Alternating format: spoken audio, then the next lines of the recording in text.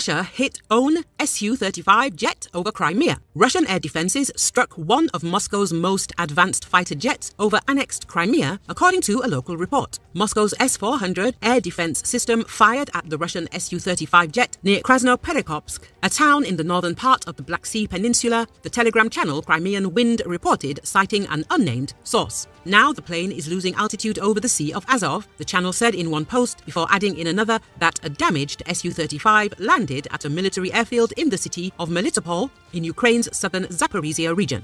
This is not the first time reports have emerged of Russia downing its own Su-35 jets. According to Newsweek, in October 2023, the British Defence Ministry said in an intelligence update on the war in Ukraine that Russian air defence forces highly likely shot down one of their own Su-35 jets in a friendly fire incident on September 28, 2023 over Tokmak, an occupied city near the front lines in the Zaporizhzhia region. Although Russia has lost around 90 fixed-wing aircraft since the start of the invasion, this is probably only the fifth loss of Su-35s, Russia's most advanced combat jet in widespread service, the Defense Ministry said in that update.